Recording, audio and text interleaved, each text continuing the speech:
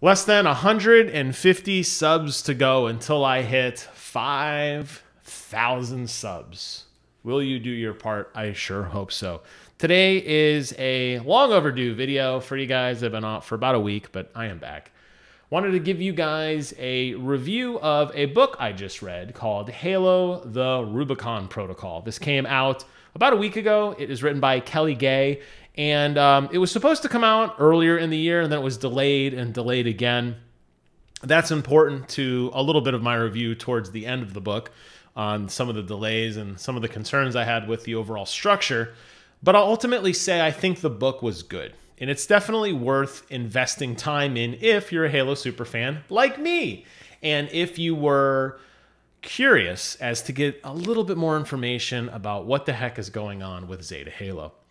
Now, this is a prequel book. This takes place immediately after the UNSC Infinity comes out of warp over the surface of Zeta Halo and everything that happens in the days before the Master Chief wakes up from stasis, which begins the Halo Infinite campaign. You're going to be introduced to a lot of characters here.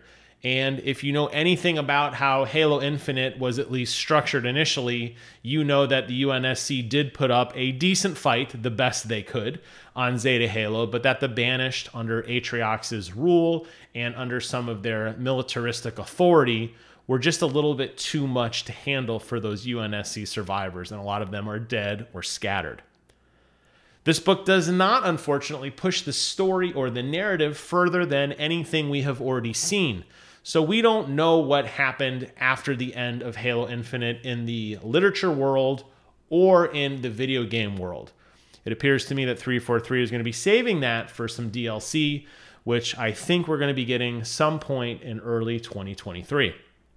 So if you're a lore enthusiast, as I am, and you want to know more of the story, what is going on, unfortunately, this book is not going to answer that. What this book will do is it will set a lot of narrative tone for things you already experienced in Halo Infinite.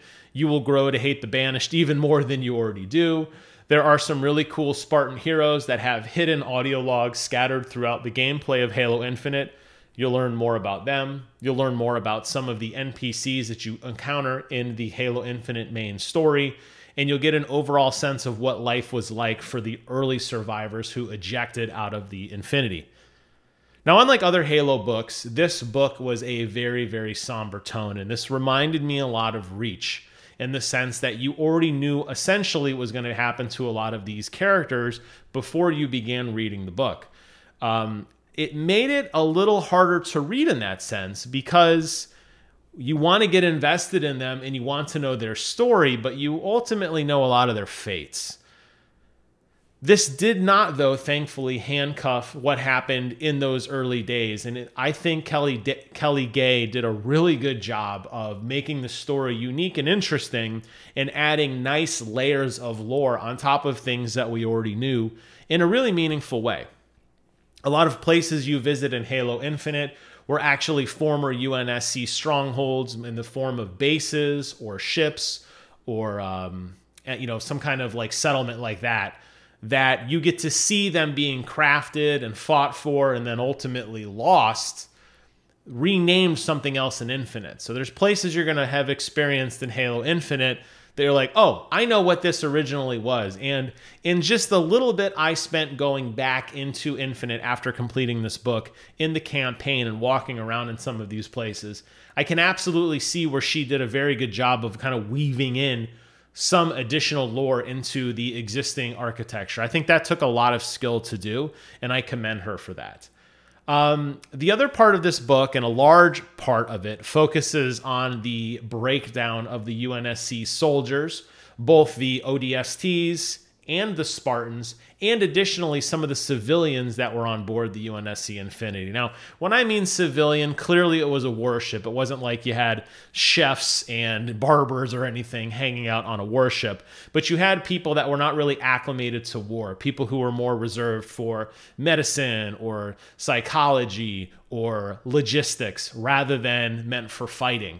So all of these survivors, at least the group that we follow, they're called the people in they were called like the boaters. They were in a lifeboat that crashed down together. You follow their story, and there's about 6 or 7 of them. There's a couple Spartans thrown in there as well, some ODSTs and some other non-military personnel who had to try to survive. And it's interesting as a sort of coming of age story to see some of the people who aren't really most adept at fighting learn how to fight. It was also interesting to see the most elite ODSTs and Spartans losing their tactical advantage as their gear begins to break down. One of the really cool things in Halo Infinite Season 2 was the inception of this lone wolf theme.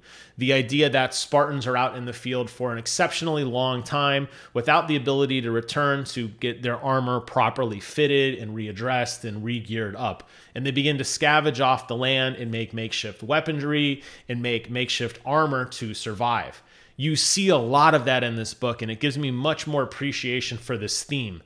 You have Spartans who are breaking down mentally and physically. Their armor is failing them. Their AIs are failing them. The technology that they use, in addition to their superior physical prowess and military training, is taken away. And it becomes a much more of a guerrilla warfare. And that's actually what the idea of the Rubicon Protocol is. And once that point is reinforced about halfway through the book, you really start to understand just how gritty and rough this environment was for the soldiers who were trying to survive on an island, you know, in the middle of this Halo ring, basically as the Banished close in around them and begin to close ranks and systematically wipe them out. And it was written very, very well. The book takes place in time jumps leading up to ultimately the chief waking up, although that is not actually mentioned in the book. The timelines line up pretty well with like, and so did this, and then you know that like the chief was like just waking up as that started. So this fills in that gap. This book also deals a lot with torture and a lot of very gory violence, something that I have not seen in a Halo book really ever that I can think of, outside of the occasional mention of a grunt being blown apart or a jackal blown apart. You get a lot of that, you know, the ammo ripped through their armor and sheared their spine, or the grenade exploded, the methane exploded and destroyed a bunch of them. This is the first time you read about that, but it's of the UNSC soldiers dying.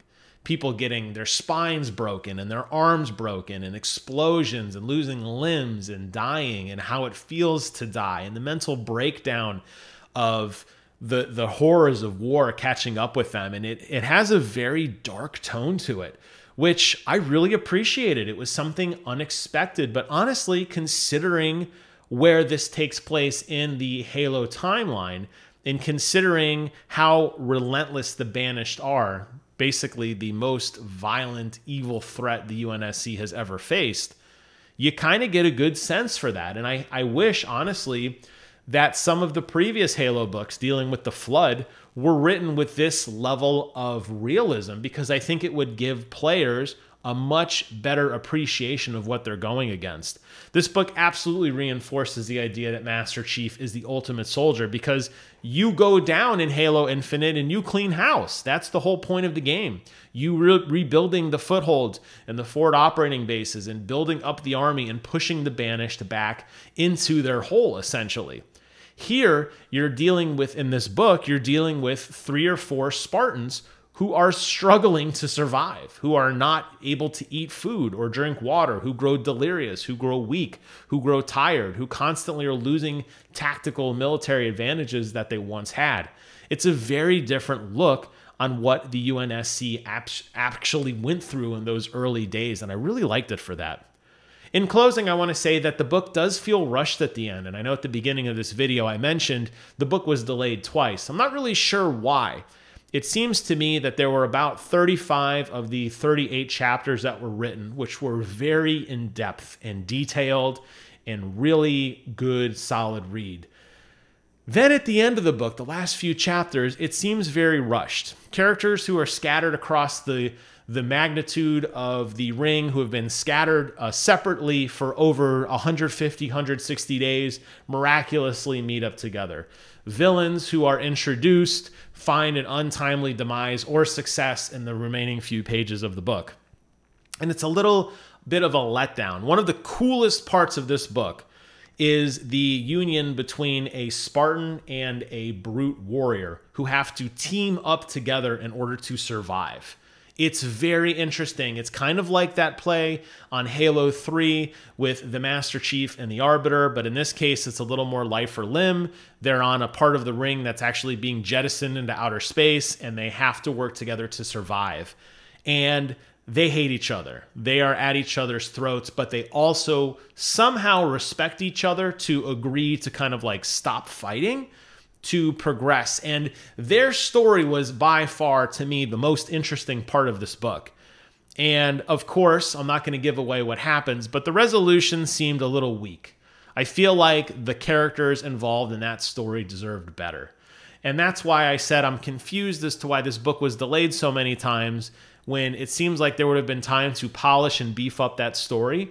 I wish we had a little bit more there. But that minor gripe aside, I think the story is told very well, and I really appreciate Kelly Gay's ability to take something and make it so menacing and evil. After reading this book, I want to replay the campaign and absolutely destroy every brute because of the horrors they inflict on some of the coolest characters I think we've been introduced to in a long time. Spartans with major characteristics and flaws and personality traits that don't make them the best, and people who rise up in the challenges of these, UNSC military and non-military members who rise up and learn how to fight and defend themselves with makeshift weapons and guerrilla tactics. I want to see more of that in this universe, and I hope that this book sells well.